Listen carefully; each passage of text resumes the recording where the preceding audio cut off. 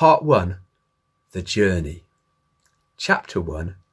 God's ways don't change. Come over to Macedonia and help us, begged the man in the Apostle Paul's vision. How can Macedonia not be significant today? It was the entry point, the doorway for the gospel that has upended the lives of all of us who live in Europe, the Americas, much of Africa and Australasia, plus millions elsewhere too. As soon as the Holy Spirit gave Paul that vision, he and his team set sail across the northern Aegean Sea and made for Philippi, the provincial capital. It was an adventure, certainly for Paul and his friends, a new continent, different cultures, new dangers, but they said yes to God's invitation. And event followed event with exhilarating speed. A local businesswoman and her family were converted, a slave girl was released from demon possession, there was violent opposition, and God intervened via an earthquake, and a thriving church was established. God's way of calling people to adventures and miracles that will impact the world has never changed. Brother Jimmy, my main contact in North Macedonia, is one of these people. Jimmy, a Nigerian, was the third of 7 children brought up as Christians to read the Bible and pray every day. At boarding school, he started questioning the existence of God. Then one night he awoke and had a heavenly vision from God, which he could make no sense of. Shortly afterwards, he was taken seriously ill. The local doctors could not diagnose it and just told him that he would die quickly. In his own words, "My mother was intense in prayers for me. The Lord gave her a vision which she interpreted to mean that the Lord was going to show mercy to me, and I would not die, but live, and then declare his goodness on earth. I did recover, but I deliberately started to forget the Lord and tried to run away from him. I fled to Macedonia and started a restaurant business that went downhill very quickly. As a broken man, I decided to rededicate my life to God again. When I was back visiting Nigeria, I joined a tiny church that fasted and prayed almost like fanatics. It was here for the first time I learned to fast, and one night at about 4:30 a.m, I heard a loud voice calling, "Jimmy, Jimmy, Jimmy." It was so loud, but did not burst my eardrums. 3 questions were asked. Do you want to prosper in life? Do you want to advance in life? Do you want to move forward in life? This sound was so sweet to my ears, and startled by the questions, I answered, "Yes, yes, yes." And the voice came again, "Do my work, do my work, do my work." I was called back to Macedonia to take the gospel where there was none, to walk with people that nobody wants to walk with, and to be a mouthpiece for those who cannot speak for themselves, and to fight for the marginalized. Jimmy returned and started planting churches, mostly in the poorer towns and villages across the country. There are now around 30. He leads a small team of pastors that travel hundreds of miles on potholed roads, visiting groups often squeezed into rooms or small halls, teaching ministry and leading worship, sometimes at 3 or 4 different churches in a single day. To travel with them can be simultaneously exhausting and exhilarating. Back in Paul's time, sharing the gospel would often lead to riots or miracles. Even today, there is that sense of being on the front line with God, not knowing what will happen next. Since Paul's days, the region has been scarred by violence and war, by the long occupation of the Islamic Ottoman Empire, by communism, corruption, poverty, and injustice. The Jesus-centered, Holy Spirit-led church that Paul started has been lost, replaced now by a combination of orthodoxy and Islam. The lost church certainly makes it exciting to work for Jesus in Macedonia today. as you step out with the gospel on your lips, offering to pray for people in the power of the Holy Spirit, you know you're breaking new ground. Many of the older villagers were born in the communist era when atheism was taught in schools. When you are set up to do evangelism in a village and a local Christian leader tells you to his knowledge that there has not been outreach there before, you get a sense of that same pioneering experience that Paul had. You're walking on the same land that he walked. In many places you go, you are the missionary, the first to preach the good news of Jesus to them in their lifetime. I am confident of this, said Paul to those first Christians in Macedonia, that God who began a work in you will carry it on to completion until the day of Christ Jesus. That's a pretty clear promise that God is still passionate about the Macedonian church today.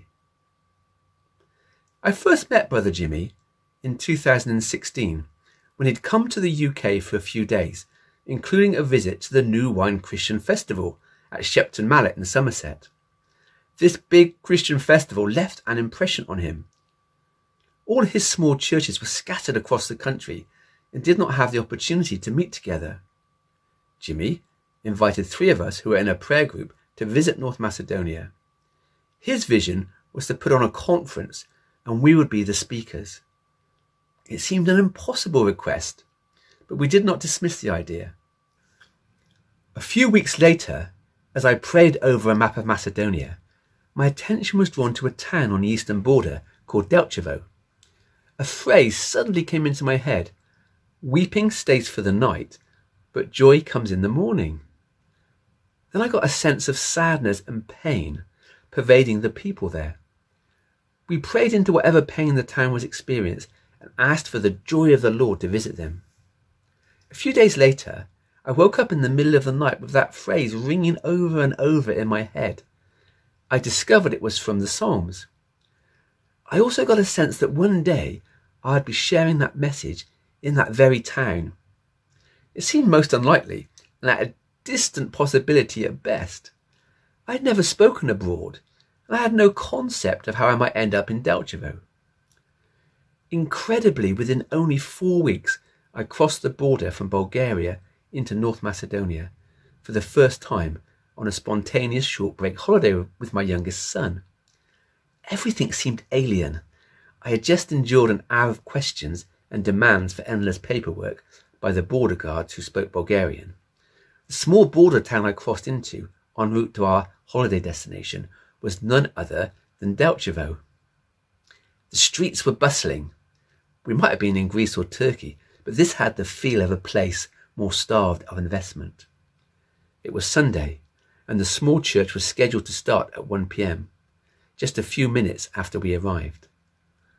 Feeling relieved to have made it, we drew some wicker chairs up around a circular metal table outside a spacious glass-fronted cafe. Almost opposite the cafe was a small rented room, slotted into a row of rental buildings. The Delcevo church was no bigger than a decent-sized sitting room. It was sparse. Some steel chairs were tightly packed around the walls, and on the sea-blue carpet stood one small table. In opposite corners were coffee-making facilities and a toilet. That was it. A few minutes later, 3 of Brother Jimmy's helpers, who cover the Eastern churches on Sunday, arrived. They opened up with prayer and worship. They shared that on the way they had been praying that every chair in the small church room would be full. In other words, they'd prayed for doubling of the congregation's normal size. As they looked around, every seat was taken. Then 3 more people arrived. Immediately I was thrown in, right at the deep end. I was handed the floor and told I should lead the church for the next 45 minutes. In a country and culture I had never experienced. Through Magdalena, my young interpreter, I started by sharing the words that I had received for Delcevo a month earlier. Though there is pain in the night, joy comes in the morning.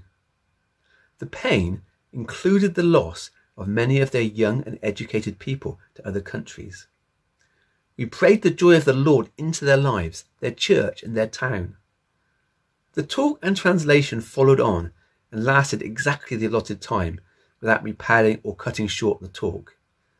Everyone seemed very encouraged. I was left astounded by God's provision and timing, astounded to be used in this way for the first time in a foreign country. I would not have thought it possible. It was right after the service that I realised the courage and sacrifice that God had called these people to. Jesus' challenge is the same today as it has always been, but so is his power. We went back with the church leader and his family, who cooked up some traditional Macedonian food for us, which was most welcome as we had not eaten for 7 hours. During this time, we learnt more of the pain that hovered like a cloud over Delcevo. Our host family had certainly not been exempt. Since joining the evangelical church plant, they had faced persecution for leaving the Orthodox Church. The leader's wife had been forced out of a well-paid job, and he himself had been demoted to a more menial job, well below the level of his qualifications or experience. But they assured us that having Jesus in their lives more than made up for any loss. What the Apostle Paul had found in that first Macedonian church was just as true today, because the Holy Spirit is just as real, just as powerful, and just as present today. The number of evangelical Christians in North Macedonia is very small, a few thousand people only, somewhere between 0.2 and 1% of the 2 million population. This includes the Baptists, Methodists, and other Bible-studying, Jesus-loving Christians, such as Brother Jimmy's network of churches. However, this number fluctuates a lot. Its biggest challenge is not persecution but migration. One of the poorest countries in Europe, North Macedonia has an average income of about €350 a month. It has a GDP less than that of the small island of Malta. 60% live below the poverty line, some unable to get enough fuel to see them through the bitter winters. There are few good jobs, so many educated people look to migrate for work, and families follow. A big church in North Macedonia would be 30 people or more. Some could double that for a short period, but then 2 years later could be down to just a handful. The believers have not lost faith, but en masse have escaped their poverty for Germany, USA, Canada, or anywhere else with better paid work. This certainly focuses the mind of the faithful church. Intense outreach and evangelism is needed just to keep the churches going. It wasn't too challenging to visit North Macedonia on a short holiday and visit a church. But what about Brother Jimmy's invitation for 3 of us to help organise a national Christian conference of worship, teaching and healing? More than that, he was asking us to be the main speakers. In a country that felt so different to ours, where the needs were beyond anything I'd imagined, where opposition, sometimes violent, was normal, where poverty could be extreme, where witchcraft and demonic activity were just below the surface. Here, fine words would never be enough. If we couldn't rely on the Holy Spirit's miraculous work, we would be mad to take up the challenge. Yet God had prepared us.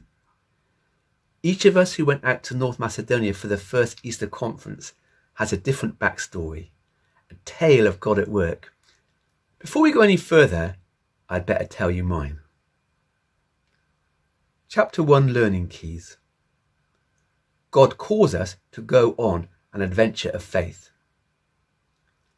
You may get thoughts of God calling you to something which seems impossible, but don't dismiss them too quickly. Be open to him finding a way for it to happen. Sometimes there is a cost to making the decision to follow God's voice, but it is the right thing to do, whatever the price.